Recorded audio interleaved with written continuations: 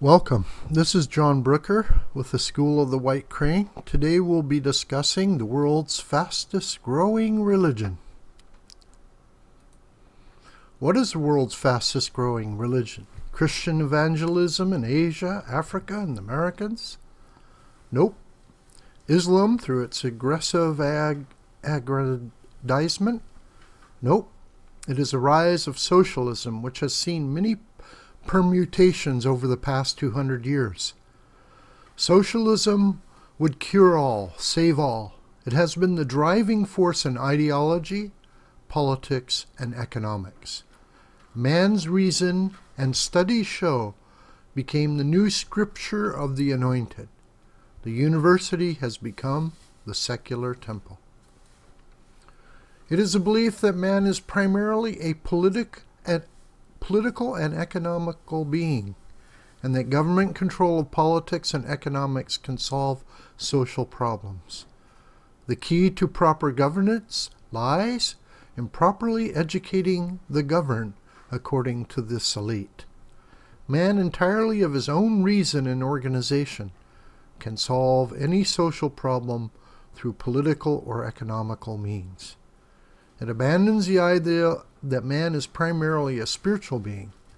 Man, with all his pride and faults, becomes the new standard of what is good and what is evil. Reason and the scientific studies became the new corpus of the enlightened. These anointed individuals rejected the wisdom and traditional mores of thousands of years of human experience.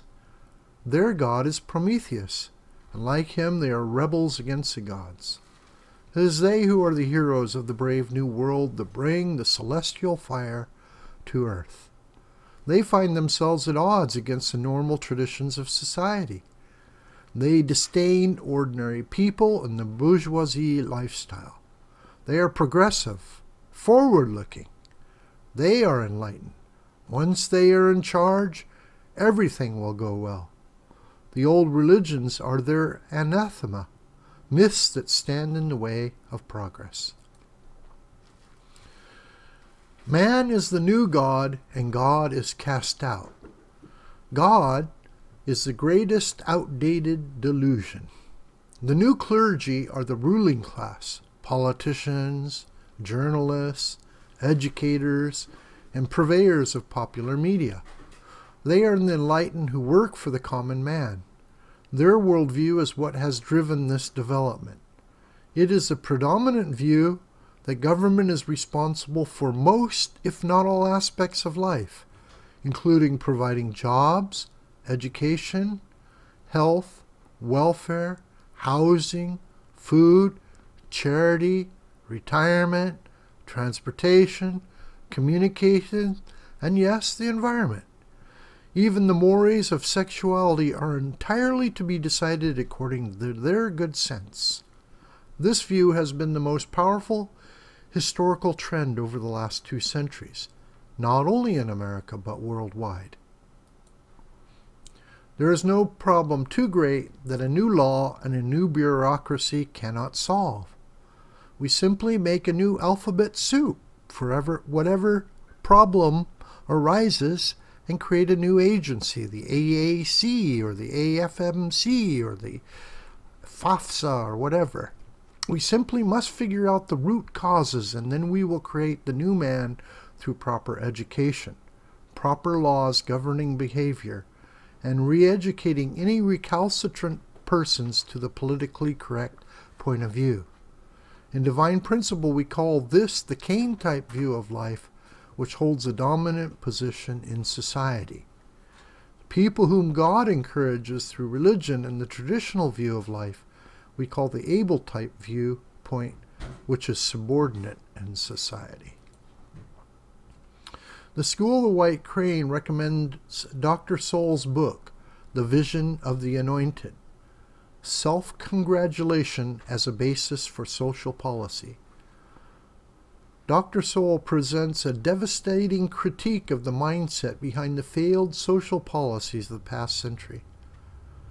He sees what has happened during that time not as a series of isolated mistakes, but as a logical consequence of a tainted vision whose defects have led to crises in education, crime, and family dynamics, and to other social pathologies.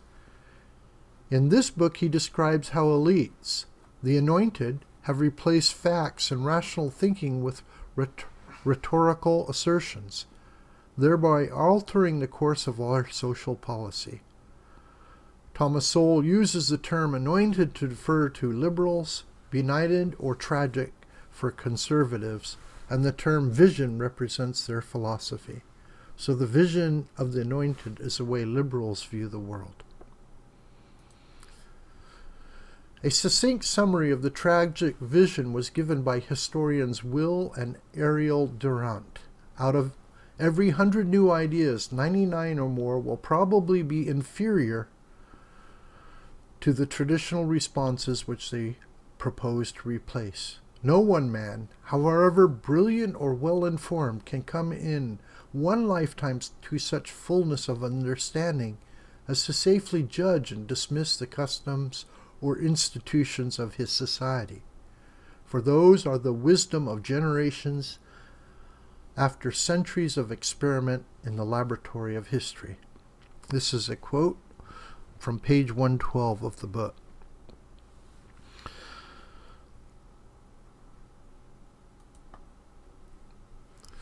For the anointed, traditions are likely to be seen as the dead hand of the past, relics of a less enlightened age, and not as the distilled experience of millions who faced similar human vicissitudes before.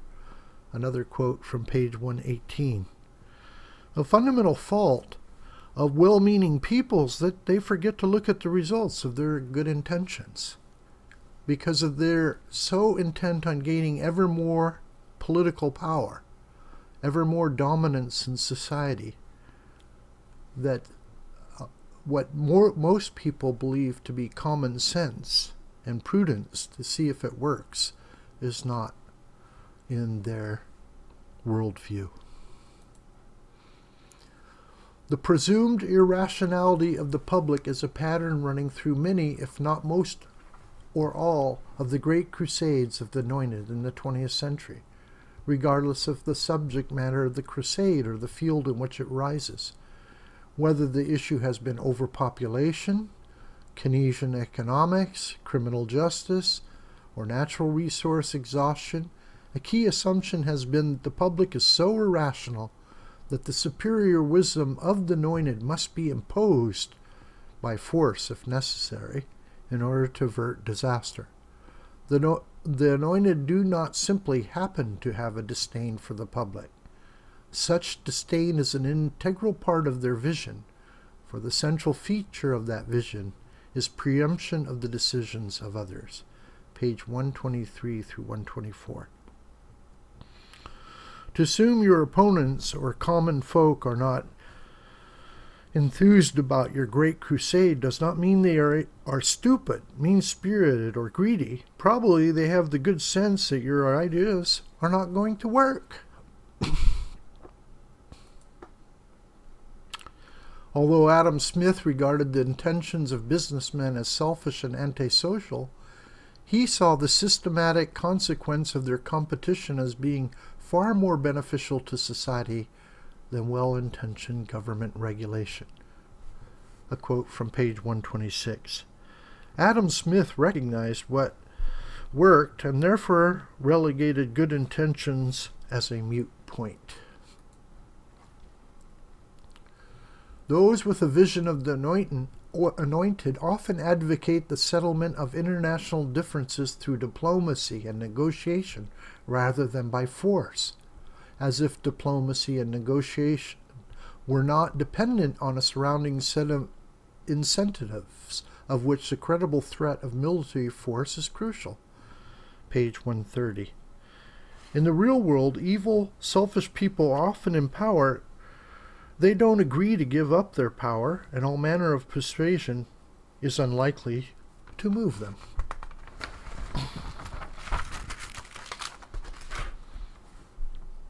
That's a good example, as Hitler considered Neville Chamberlain a little rat.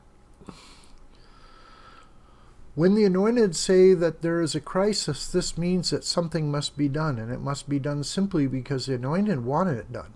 The word becomes one of many substitutes for evidence or logic. A crisis must never go to waste. But to those with the vision of the Anointed, to say that a particular plan or policy is contrary to human nature as we know it is only to say that human nature must be changed. Thus the vocabulary of the Anointed is replete with such terms as sensitizing, enlightening, or re-educating other people. Page 190. So we know all about the re-education camps, of course. But one thing,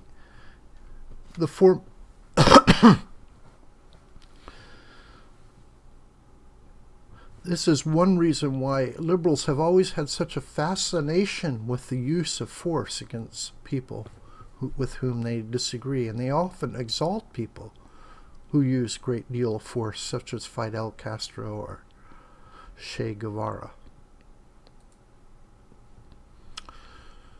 Another way of verbally masking elite preemption of other people's decision is to use the word ask, as in, we are just asking everyone to pay their fair share. But of course governments do not ask, they tell.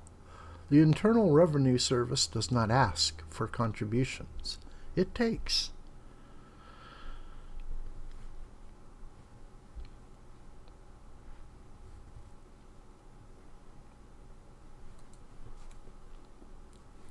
Many of the words and phrases used in the media and among academics suggest that things simply happen to people rather than being caused by their own choices and behavior.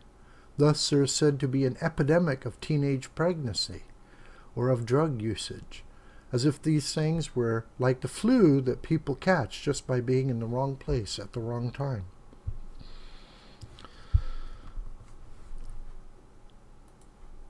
The vision of the Anointed is one in which ills such as poverty, irresponsible sex, and crime derive primarily from society rather than the individual choices and behavior.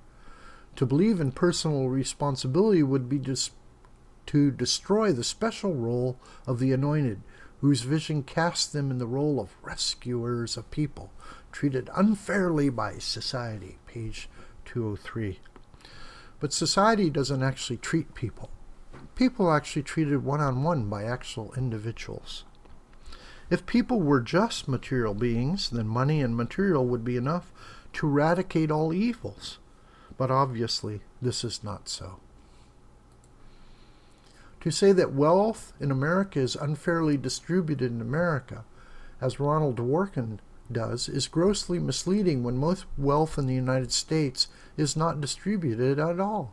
People create it, earn it, save it, and spend it.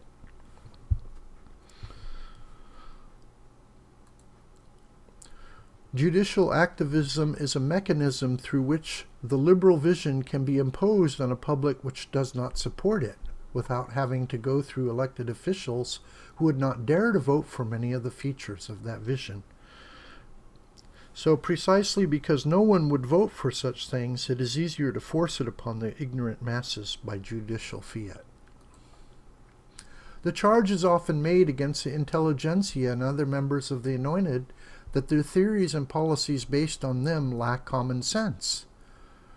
They lack common sense. But the very commonness of common sense makes it unlikely to have any appeal to the Anointed. They're not common. How can they be wiser and nobler than everyone else while agreeing with everybody else? In the Anointed, we find a whole class of supposedly thinking people who do remarkable little thinking about substance and a great deal of verbal expression. In other words, this group is very articulate. In order that this relatively small group of people can believe themselves wiser and nobler than the common herd, we have adopted policies which impose heavy costs on the millions of other human beings, not only in taxes but also in lost jobs, social disintegration, and a loss of personal safety. Seldom have so few cost so much to so many. Page 260.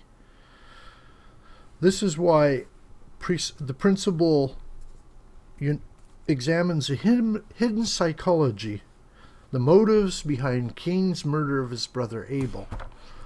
What Dr. Sowell is describing is fallen nature, the sinful nature of human beings, which Anointed are oblivious to in themselves and their side. This video is a production of the schoolthewhitecrane.com. My name is John Brooker. You can contact me at schoolthewhitecrane.com @gmail.com. Also, please check our homepage. If you live in the Portland Beaverton area, every month we have a get-together. We'd love to meet you in person as well. You can also see this video on True Family Values TV on YouTube. Thanks so much.